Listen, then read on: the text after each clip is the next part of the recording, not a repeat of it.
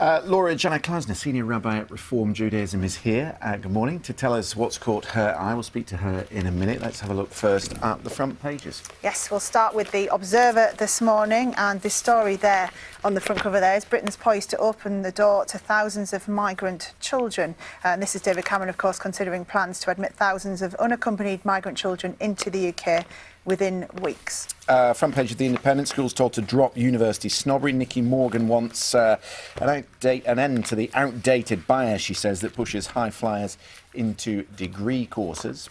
The Mail on Sunday has a story about their own investigation here about a child aged 6 who was groomed for a jihadi, to be a jihadi in British suburbia. He says although he's only 6 years old and lives in the heart of a British suburbia, he and his siblings are being groomed to support barbaric Islamic State terrorists. And it's exclusive pictures in there. Front page of The Telegraph, of course, gearing up to this big summit in Brussels in February. Europe, the gloves are off as Tory rift widens. 40 backbenchers want more from the Prime Minister as he tries to get those reforms. And on the front of the Express, the Sunday Express this morning, an exclusive story for them, which is about a terrorist plot to attack Britain, which was foiled, they say, after the RAF heard commercial pilots discussing targets on their radios. So, as I said, Rabbi Laura Janner-Klausner is with us to take us through the papers. And you've picked out this story of Jeremy Corbyn going to this camp, not the jungle, it's the one near Dunkirk, isn't it? A sister camp. Well, he went to both. He went to the jungle and to Dunkirk. But actually, I don't want you to look at Jeremy Corbyn. I want you to look at the woman next to him. This woman is called Liz, and I met her on Wednesday when I was in the jungle visiting in Calais. She's a woman who runs, they have a very few, but they have women there and quite a lot of children. And we met some of the children who the day after were allowed to come into Britain to be reunited with their families. And shockingly, there are minors there, 12-year-olds, 14-year-olds, 16-year-olds, who are on their own in the middle of this awful refugee camp. And they are not migrants, they are refugees. So one of the things that they were saying, and the adults there that we spoke to again and again, it's the second time I've been there, is that there's no legal process. There's no legal process to say no.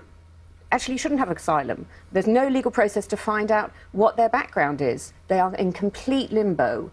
And what we need is actually some process. It's the first time that the process has come in where people can register these unaccompanied minors or adults. So they're in limbo, and then you have this awful situation that was just described with the Road Haulage Association, where truck drivers are getting attacked or people are involved in a mob riot, which is horrendous. And one of the reasons is they need a place they can go and they can say, this is my name and these are the reasons, and we can turn around and say no or yes.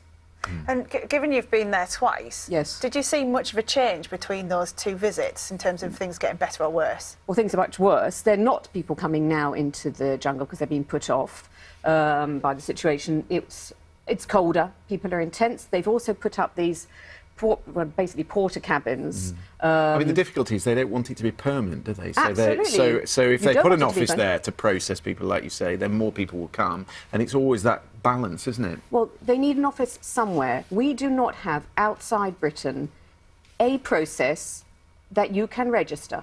So it doesn't matter if it's in Paris or if it's in Calais itself, or where you have a consulate or a registering situation, and people can turn around and say, this is my background, accept me or reject me. The only way to enter Britain is illegally.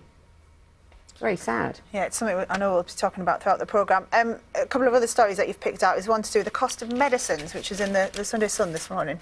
Yes, so the cost of medicines with a brand name is 6 times as high as with a normal shop name, a generic name.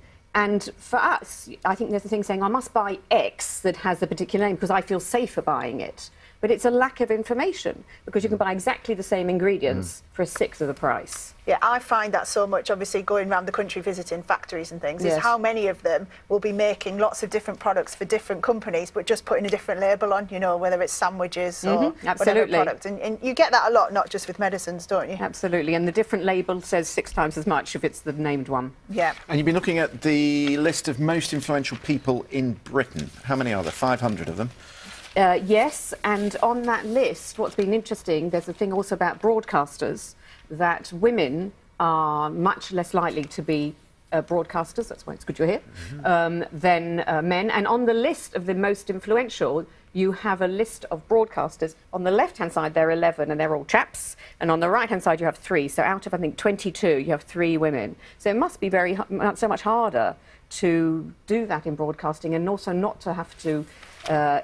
they were talking about very low levels of sexism that is coming. I won't ask you. But that's quite a... You know, you are role models for us.